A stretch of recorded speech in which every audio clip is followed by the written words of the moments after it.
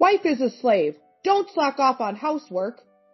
Pregnant with a big belly at 9 months, I was pushed away by my husband, Alfred, without hesitation. It seems he's displeased with me for resting too much and not doing household chores because of my impending early delivery. I don't expect kindness from him, and I'm used to being scolded. But today, Alfred's eyes were different. Instead of enjoying harassing me, he seemed to be projecting his great anxieties. Ah, just give me alcohol. Alcohol. Alfred drank voraciously, spilling liquor from the corner of his mouth. Quickly getting drunk, he fell asleep in the living room, snoring loudly. It appears I'm a slave named daughter-in-law, so I cleaned up the empty cans and covered Alfred with a blanket so he wouldn't catch a cold. Running to alcohol, how uncool. I looked down at him and quietly raised the corners of my mouth. The next morning, claiming to have caught a cold and skipping work, Alfred crawled back into bed. But I didn't let it slide. Thanks to Alfred, I can live comfortably. I always appreciate it. I patted his back, which unusually lacked confidence. A husband's duty is to earn money. Off you go to work. Who knows what will happen there? I'm Mina Yeager, 23 years old. I married Alfred, who is 12 years my senior 6 months ago. Yeah, that's good. Alfred nodded contently after tasting the meal. Relieved, I let out a sigh. That's how he always praises me. Coming home tired to a tidy room, delicious food, and a beautiful Mina waiting, I'm the happiest man. I carefully do the housework so that he, who is busy, can relax a bit. It feels good to be appreciated. Mina, you're also lucky to have me as your husband, to have such an elegant wife at that age. Alfred, older than me, is dependable and always leads me. We met at a career fair while I was job hunting. Instead of getting a job, I ended up marrying him. My friends are working hard at their new jobs, so it's true that as a housewife, I live a more elegant life. He specifies the number of dishes for meals and insists on sorting laundry by color and pattern. I also attend cooking classes at Alfred's suggestion, so I don't have much spare time, but it's rewarding because Alfred acknowledges me with a smile. Ah, this meat is so good, the best. It was expensive, right? You should thank me. Alfred has always been good at studying and now works for a top-tier company. Well, I am what you'd call an elite, Alfred had said before. His slightly condescending tone, brimming with confidence, seemed cool. And now, a new life is growing inside me. I believed our home would become even happier. The distortion began around the 3rd month of my pregnancy. 1, 2, 3? Only 3 dishes? That's odd. Am I so tired that I'm seeing this? Alfred counted the dishes in an exaggerated manner. I'm sorry, I haven't been feeling well. And I've started having morning sickness. I can't move as I want to, and the smell of food makes it hard to cook. Alfred listened to my story without moving a brow. I wanted him to understand my pain, but it felt like I was just making excuses. Ah, I see, he said, nodding slightly. Imagine this, Mina. We go to a restaurant. The chef says, sorry, I'm not feeling well, and only serves an appetizer. Is that acceptable? I shook my head slightly. Next, we go to a play. The leading actress says, sorry, I'm not feeling well, lies on stage without makeup, and doesn't act. Is that acceptable? I looked down and shook my head again. Right, it's not. That's negligence of duty. If I were a customer, I'd be furious. But what you're doing now, Mina, is just that. Alfred peered into my face, deeply bowed. Am I supposed to take care of Mina like a pet? If a housewife doesn't do housework, what's her worth? You're just planning to leech off me, aren't you? I'm sorry. My voice was barely audible as I apologized again. How ugly. Imagine how I feel, having a gloomy wife like you in front of me. And why are your lips blue? Can't you at least put on lipstick? Makeup is a woman's manners. Even as a housewife disconnected from the outside world, don't neglect that. I'm sorry. I don't know how to make him understand the pain of morning sickness. I was just managing not to vomit, with no energy to argue. All I could do was apologize. After this, Alfred changed. When he returned from work, he would sigh heavily. Wow, did you even put on makeup? Yes, maybe it's a bit light. So your ugliness seeps through, even with makeup. You look like a tired old hag, even though you're still young. Alfred ran his finger over a shelf, blowing away the dust. Then, soon after starting his meal, he frowned, setting down his knife and fork. Tasteless. Eating while looking at your sad face makes even the finest cuisine unpalatable. I'd rather eat at a deli. It's 100 times better. With that, Alfred left the house. The meal I prepared while fighting nausea was left almost untouched. Gradually, Alfred's return home shifted to late at night. He didn't want to see my ugly face, nor eat my tasteless cooking. Morning sickness means you can just laze around all day. Pregnant women are lucky. Well, I'm grateful to have to eat out because our home is so uncomfortable now, Alfred said. This wasn't the happiness I had envisioned. No matter how late it was, I always greeted Alfred when he came home. That was all I could do, so I did it desperately. Alfred wouldn't even touch my slightly swollen belly. Instead, he avoided me with a look of disgust. Welcome home. There was no reply, just a click of the tongue. He swiftly passed by, his scent provoking a strong wave of nausea. When cleaning his clothes, I tried to hold my breath. The smell was unbearably bad. I never minded Alfred's smell before. Is it the pregnancy? No, it's not just that. I picked up his suit, grimacing at the scent. From the pocket of the discarded suit, I pulled out receipts, coins, and crumpled tissues. I smoothed out the crumpled receipt. Alfred had said that deli food was better than mine, but this was a receipt from a casual French restaurant. For two? Who did he take to such a fancy place? The reliable Alfred I loved was gone, I realized. The suit carried a sweet perfume scent. I couldn't help but notice the shadow of another woman. But for the sake of me and the baby, I needed Alfred. I crumpled the receipt again. It's my fault for being cheated on. I'm the one with a gloomy face, unable to properly do housework. After giving birth, I'll be free from morning sickness and my heavy body, and I can return to my housework. And with a cute baby, Alfred's heart will surely come back to me. I just have to endure this for now. Sunday morning, Alfred woke up leisurely. Since he sat at the breakfast table for the first time in a while, I prepared breakfast. I smiled a little and handed him a plate, but he grimaced. Ugh, look at yourself in the mirror. I had already done my makeup and changed clothes. I thought maybe my mascara had smudged, but that wasn't it. No, you've gained weight. Not just your face. Your whole body shape has changed too much. My face instantly heated up. I don't usually talk back, but this time I couldn't help it. It's because the baby in my belly is growing. No, it's not just the belly. Your whole body has become sloppy. Your backside seems to sag, and your back is round. Give me a break. Your only asset was your youth, but looking like an old hag ruins that. Alfred sighed and lazily drank his coffee. Where did my young cute Mina go? Alfred scrutinized me from head to toe. Do you know why I married you, Mina? Because you were young and cute. That's it. And you were obedient and domestic. The perfect wife. But what about now? You don't do housework and you've let yourself go. It's like fraud. I opened my mouth, but no voice came out. Alfred, becoming more emboldened, berated me further. Youth fades away, and I regret choosing something so fleeting. I thought Mina, who respected me, was cute at first, but I guess independence was also necessary. I once wanted to be employed and independent, but it was Alfred who strongly opposed it. You don't need to work, just marry me. At work, there are people who take maternity and parental leave. They don't whine about morning sickness, they work normally. And recently, a single mother joined. Impressive, huh? Raising a child alone. That's what being a working adult is. Understand? As he spoke, nausea overwhelmed me. Unable to hold back, I rushed to the bathroom. His words pierced my back as I left. Running away. Must be nice not having responsibilities as a housewife. No matter how much I vomited, the sickness didn't subside. Eventually, Alfred stood behind me. Seeing me crying and suffering, he just scoffed. Disgusting. Without Alfred, my unborn child and I couldn't survive. I had to endure. I repeated this to myself over and over. My tears wouldn't stop. Underestimating me, Alfred's attitude worsened by the day. Late-night returns were still better than his repeated overnight stays without contact. Yet he'd say, even if I might not eat it, you should prepare my meal. I work hard and wear myself out at work. Don't slack off on your simple housewife duties. On such days, he'd still leave restaurant receipts for two in his suit pocket.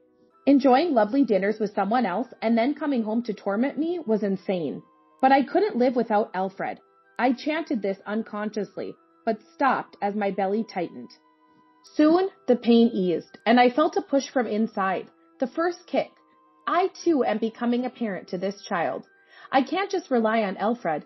It was the moment I felt parental responsibility. But working and becoming independent during pregnancy was difficult. I did housework without upsetting Alfred and took care of him when he returned, saying, "Welcome back from work." With my morning sickness easing, I could manage more housework. "Please enjoy your meal." You actually made food? As a wife, that's expected. But you must be lazing around during the day. I'm working so hard. How I envy you. I wish I could be pregnant too. "Thank you for everything," I said, eyes downcast. Alfred looked down at me with satisfaction. Although he still seemed to enjoy himself outside, things were superficially peaceful. But this peace didn't last long. I developed a condition that threatened preterm labor. I avoided hospitalization, but had to rest at home, unable to even do minimal housework. I just lay there, passing my days looking at my phone or tablet. Fortunately, Alfred rarely came home, which was a relief. I even thought it was better that he didn't care about me and just enjoyed himself. However, when he did come home occasionally, he would berate me terribly. "You're sleeping again?" A woman who just sleeps all the time being a wife, I really drew the short straw. Just eating and sleeping? You're no different from a cow. Strange. Did I marry a cow? No matter how much he insulted me, the fact that I was just sleeping made me apologize with a "sorry." If I stayed quiet, Alfred would be satisfied. But one day that suddenly changed. It was the final day of my 9th month of pregnancy. The next day I would reach full term and the bed rest would finally be lifted. Alfred, who unusually came home in the evening, started yelling at me as soon as he saw my face. I quickly hid the tablet I was holding in the cushion. "You're slacking off again. I'm working hard outside. It's so frustrating." He threw his bag on the floor. Startled by his yelling and the loud noise, I shrank back. Grabbing my chest, Alfred accused me. "Who do you think enables you to live? I'm not working to feed a lazy person like you." "I'm sorry. Thank you for everything," I managed to say with a trembling voice. "What's your job? Housework, right? Why are you sleeping? You should work properly too. Seeing you slacking off irritates me." "I'm sorry." I didn't expect any kindness from Alfred and was used to being scolded. But today's Alfred seemed different. Instead of enjoying harassing me, he appeared to be projecting his great anxieties. He looked like he was just bluffing. "Don't be so spoiled. Think about your position." I was pushed to the floor. Pointing at me, he shouted, "Wives are slaves. Don't slack off on housework." Unable to contain his anger, Alfred punched the wall several times. Just give me alcohol. Alcohol. Spilling liquor from the corner of his mouth, Alfred drank heavily. Soon he was snoring loudly in the living room, apparently drunk quickly. Since I'm supposedly a slave named wife, I cleaned up the empty cans and covered Alfred with a blanket to prevent him from catching a cold. Running to alcohol. How uncool. Looking down at him, I quietly raised the corners of my mouth. The next morning, I woke up Alfred in time for work, but he just drank a glass of water and went back to the bedroom. "Hey, Alfred, aren't you going to work?" When I asked softly, Alfred just groaned. Alfred is usually good with alcohol, and last night he seemed to have fallen asleep without drinking much. He didn't look too sick for a hangover.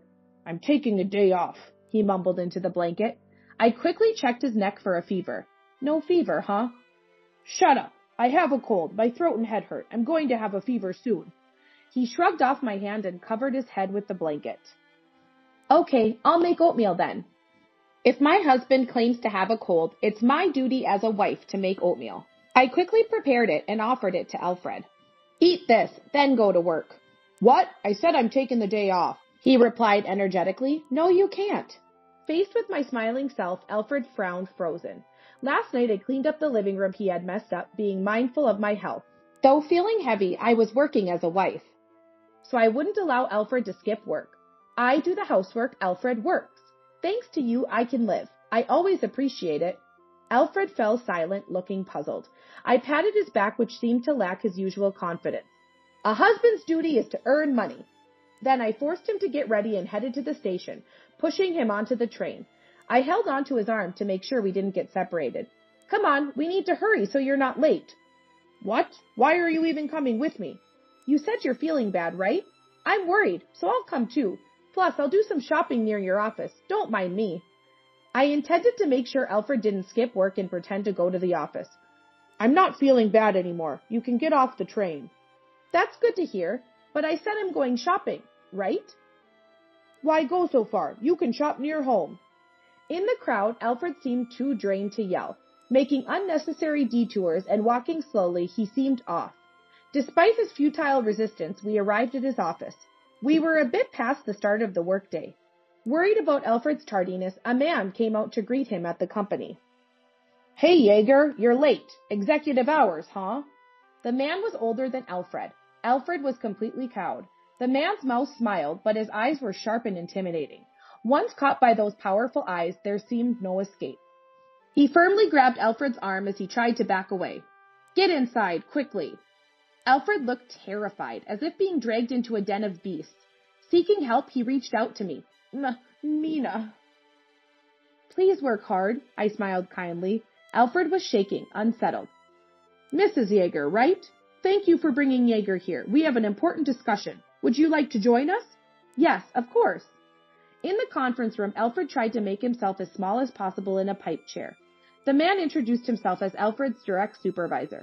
There was also an older man showing clear anger, and a sulking woman. "Jaeger, anything to say?" the supervisor asked in a low voice. Alfred looked down in silence. "If Jaeger won't speak, let's talk about what we know. Despite having a family, you've been quite close with Miss Simmons from your department." Miss Simmons was the sulking woman. "The company doesn't usually reprimand an employee's affair, but first, how about apologizing to Mrs. Jaeger?" Alfred glanced at me, biting his lip. With pride as high as Everest, Alfred couldn't possibly apologize. An affair? What are you talking about? I have no idea. It must be a misunderstanding." Alfred's voice was barely audible, trying to defend himself. No one believed his words. "Then look at this." I presented several photos. Pictures of Alfred and Miss Simmons intimately close. "What?" Alfred was astonished. Looking back and forth between me and the photos, he seemed to ask how, making me almost laugh. "Yesterday, everyone at work found out about your affair, right? You came home like you were fleeing. I wondered what you'd do the next day and beyond. How long were you planning to skip work with that childish lie about catching a cold?" Alfred's eyes widened so much they looked like they might fall out. "I was the one who reported your affair to the company." Alfred was speechless, opening and closing his mouth like a fish. Alfred was hardly ever home, and I couldn't get out of bed even if I wanted to. So I had plenty of time to sneak a look at his tablet. It took some effort to crack the password, but it turned out to be his birthday. Typical of self-loving Alfred. The tablet, synced with his mobile phone, had unlimited access to photos and messages. Completely underestimated by Alfred, I was getting the better of him, his face turning red. He spat at me, not caring that we were at his workplace. "Are you kidding me? You involved the company over a mere affair?" "I just reported it since the other party seemed to be a colleague." "And you think you'll get away with this? Now that the affair is out, I'll face a pay cut or demotion. You realize that means less income, right? Even you'll be in trouble, especially with a baby on the way." Using the child as leverage now, when he never showed interest, was despicable. But I remained calm. I acted precisely because the baby is coming soon. Wives are slaves, right? I can't imagine this moral harassment stopping once the baby is born. I don't want to raise a child in a home where it's normal for the mother to be abused. No chance a moral harasser and cheater like Alfred will change and become a good dad. We don't need a dad who's a detriment. I want a divorce before the baby is born. Alfred, rejected by a wife, no, a slave, was frozen again. I always thought Alfred was a confident and composed adult, but under pressure, he couldn't even make a decent excuse. The disparity from his usual cool demeanor was pathetic. "It's only natural Mrs. Jaeger would give up on you. Now, let's have our discussion." An older man spoke up. I wasn't the only one unable to forgive Alfred's slump. "Why is Mr. Simmons, the COO, involved? This is overkill," Alfred muttered with a tearful, bitter expression. Mr. Simmons, the COO, was expressing an unusual amount of anger for just an employee's affair scandal. "You dare to mess with my daughter." "What?" Alfred exclaimed in shock. After looking around, Alfred realized, Simmons. Wait, Miss Simmons' father?" Yes, Mr. Simmons was the father of Alfred's affair partner. I couldn't just settle for a divorce. I reported the affair to the company. I thought Alfred deserved a pay cut or the cold shoulder from everyone. That was all I intended. But when I got Alfred's supervisor on the phone, even he sounded shaken. "You're doing this with your wife in her final month of pregnancy?" Mr. Simmons' angry voice echoed. With no choice but to respond, Alfred quickly apologized profusely. I'm sorry. I'm so sorry." My daughter knew you were married and yet got involved with you. I'm deeply disappointed in her. Truly sorry for what she did to your wife. Miss Simmons, it turned out, was the single mother Alfred had once mentioned. Perhaps Alfred, fed up with me, a useless housewife, was drawn to her, managing both work and parenting. But in reality, Miss Simmons had given birth unmarried and left the child rearing to her mother while she went out. That's why Mr. Simmons had used his connections to get her a job, wanting to keep an eye on her. She was still somewhat neglectful of her child, but surprisingly, she attended work diligently, which had reassured Mr. Simmons. And to think, it was all for meeting Alfred. The thought was unbearable. I'm sorry. I've broken up with Miss Simmons. We're completely over. I'm so sorry. Alfred was just frantically apologizing. Yes, my daughter told me it's over, Mr. Simmons confirmed, gripping Alfred's head. How come scum like you with no value in passing down your genes always seem to have such strong reproductive capabilities? An apology won't cut it. You may have broken up, but your crime doesn't disappear. My daughter was pregnant after all. Alfred collapsed to the floor, as if his bones had turned to jelly. It's not true. There's no child. It's okay. His feeble denial only ignited Mr. Simmons' fury. Of course not, because you persuaded my daughter to have an abortion. Sorry. Alfred, receiving Mr. Simmons' punch, cried out for mercy. Even as Alfred looked up for help, Mr. Simmons was completely enraged, with the supervisor and Miss Simmons turning away. Miss Simmons had wanted to have a child with Alfred and marry him, but after being forced to abort, she came to despise him. Miss Simmons was selfish for having an affair, but Alfred, who toyed with her, was the worst. Only I met his gaze, and Alfred accused me. Mina, it's cruel, too cruel. Yeah, it is cruel. Alfred is. Having accomplished my purpose, I left the conference room. Stepping into the corridor, the onlookers scattered. Seems like there had been rubberneckers. There's probably no place for Alfred in the company anymore. Alfred's screams echoed from the conference room. After that, Alfred and I divorced. I always thought about divorcing you. I just pitied you and endured. Pretending to be strong until the end, Alfred was easily divorced. And the company's decision was to fire him. He was expecting a pay cut or demotion, but the punishment was more severe. A normal person might resign after such rumors spread, but prideful Alfred clung to the top-tier company.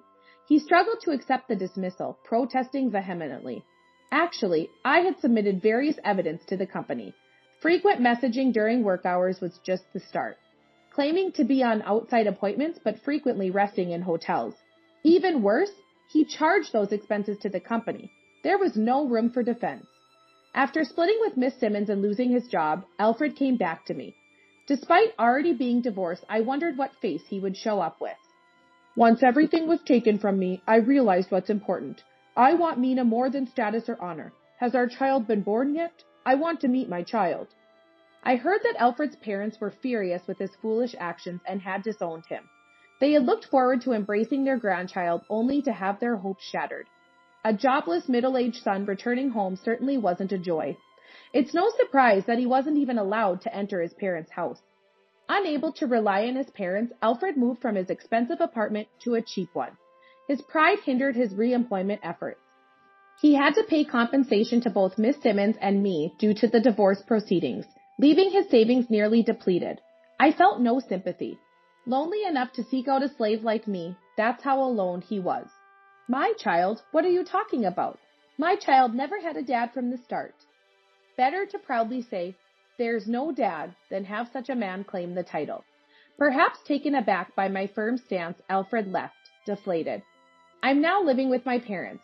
When I decided to marry Alfred, they worried about my young marriage. I insisted it would be fine, which made it harder to confide in them about Alfred, but they seemed to have anticipated my feelings. When I finally broke down and confessed about the moral harassment and affair, they comforted me, as if they had always known. It must have been hard for you.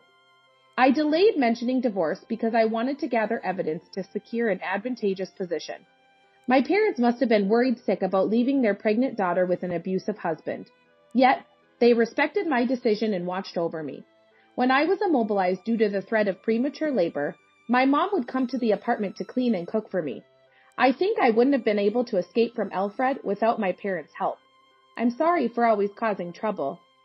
Feeling guilty for failing in marriage and returning home with a child, I apologized. My mother smiled gently. Taking care of a baby is hard. Diapers leak, nights are sleepless, and babies always cause trouble. But I'm happy. As a mom, you understand, right? No matter how much trouble our own child causes, it's never a burden. Mom was feeding the baby milk. Her profile was so tender. I felt like I had reverted to a child myself. As I hugged her softly, she stroked my head with the same warmth she gave the baby.